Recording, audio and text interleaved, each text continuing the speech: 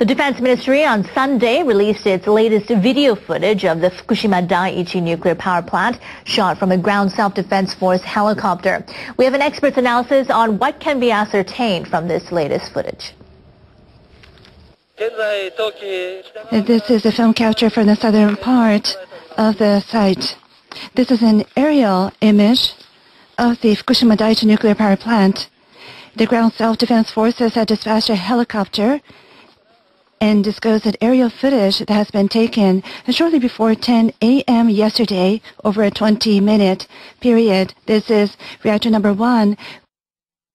With the hydrogen explosion, the roof has caved in. This is reactor number 2.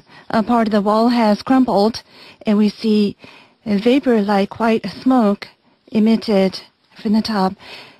And also, the opening has, in the rooftop has also forced vapor to escape. This is reactor number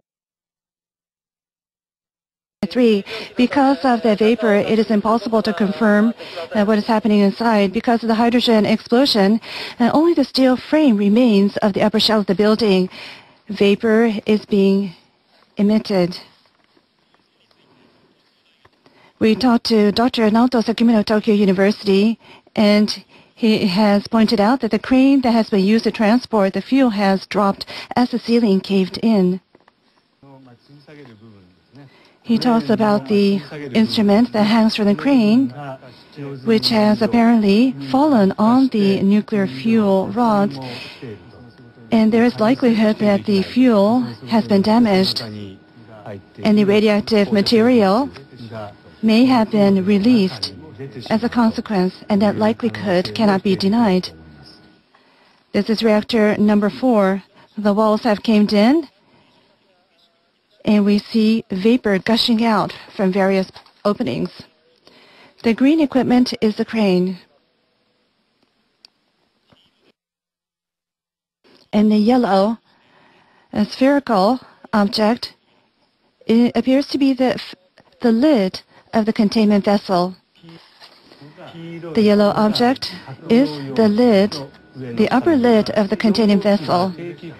Reactor number 4 was undergoing periodic inspection, and therefore the lid has been opened.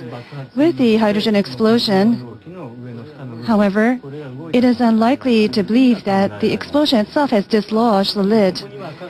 What we see here, this is red. This is the equipment that is injecting water.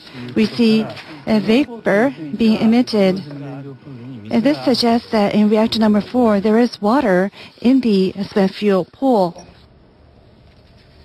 Earlier, NHK World's Yoshiyuki Yamasaki gave us his analysis of the current situation at the Fukushima Daiichi nuclear power plant. Now, the puddle in the number 2 reactor detected a high reading of the radioactive substances. And why is this? Well, the nuclear reactor seems to be the source of this water. And the reason is the nuclear fuel must have been damaged. And there are some radioactive substances that emit from those nuclear fuels, and also the high reading of radioactive substances. Well, if we consider this, it seems that there is some kind of a damage, and the water must have leaked out and has arrived to the turbine building. So the situation is changing day by day in this nuclear power plant. And could you once again explain what is happening in each of the reactor? Yes. First of all, number 1 reactor.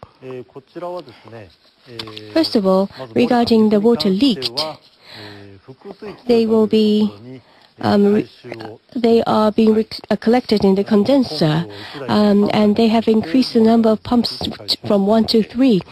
And they're trying to recover the water, and pressure and temperature remain slightly higher, so the situation remains unstable. And as for number 2 reactor, regarding the water leaked out from here, they're right now thinking how to collect the water that is leaked out.